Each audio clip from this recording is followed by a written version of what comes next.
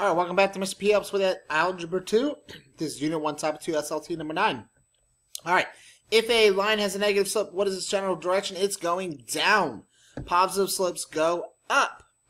And description of a line with zero slopes, that would be straight across, that would be horizontal.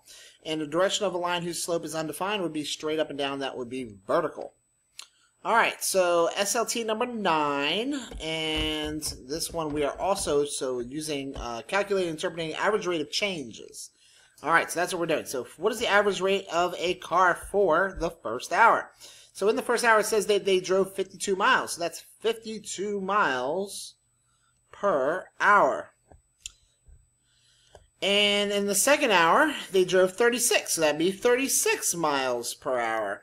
Now, in the last 2 hours, they drove 94 miles. So that means that's 94 miles per 2 hours, which means that is a grand total of, what is that, 47 miles per hour.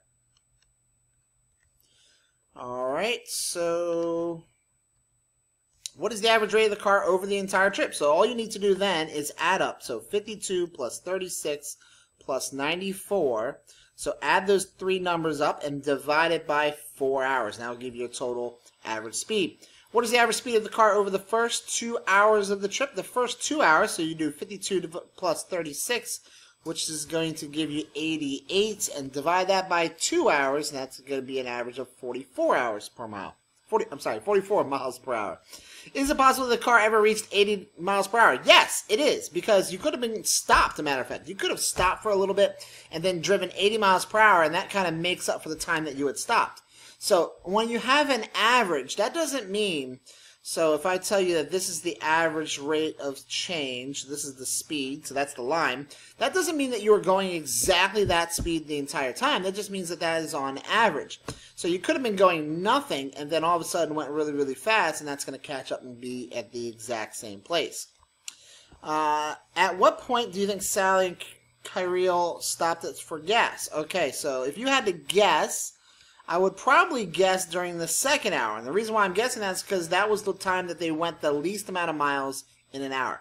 So it's very likely that they were probably stopped during that time. They're probably going faster than 36 miles per hour, but they stopped for a little bit, which means that the time was passing and obviously they weren't getting anywhere. So that would be my best guess. Okay, so let's get to how to find rate of change. Now, back in Algebra 1, you did y2 minus y1 over x2 minus x1. So if you had a point like 2, 7, and another point at, it doesn't really matter, it could be 3, 9, you would have done y2 minus y1 over x2 minus x1. So it's the same thing you're going to do for this. 9 minus 7 would have been 2, and 3 minus 2 would have been 1, so that had a rate of change of 2. Alright, so we're going to do the exact same thing. So Charlie began driving at 8 o'clock, and he began at the 23-mile marker, and then ended at the 153-mile marker at 10:30. What was Charlie's average speed? Well, speed is always measured in miles per hour. So miles is going to be our y, that's on top, and hours is going to be our bottom. So that means it's going to be 8 o'clock, 23-mile marker is going to be where he started, and 10:30, or I can say 10.5 because that would be 10.5 hours. 10.5 comma 153. So now all you gotta do is go y2 minus y1 over x2 minus x1. So 153 minus 23 over 10:30 minus 8 o'clock. So that's going to be 2.5 hours.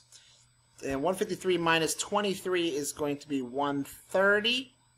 And then you're going to need to calculate a 130 divided by 2.5, and that's going to give you your average change of speed.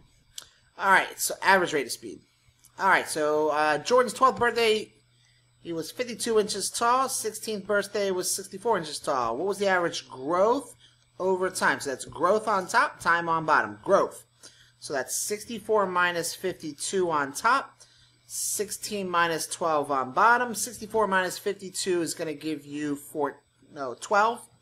And 16 minus 12 makes 4. 12 divided by 4 is 3. 3 inches per year. All right, what is the average rate of growth for the first 2 weeks? So now we're looking at just intervals of time. So in this case, when it says just the first 2 weeks, that means from start to the end of the 2 weeks. That does not mean from start to the very end of the entire data, just during this time frame. So that's y2 minus y1, 12 minus 3 over 2 minus 0. And when you do that, you're going to get 9 over 2, which is about 4.5. All right, what was the average? So that's 4.5 inches per week. What was the average rate of growth in the first 5 weeks? So if I delete that, so now we've got a new interval of time. So now we're going the first 5 weeks. That's from the start to the end. So that's 27 minus 3 over 5 minus 0. So that's y2 minus y1 over x2 minus x1.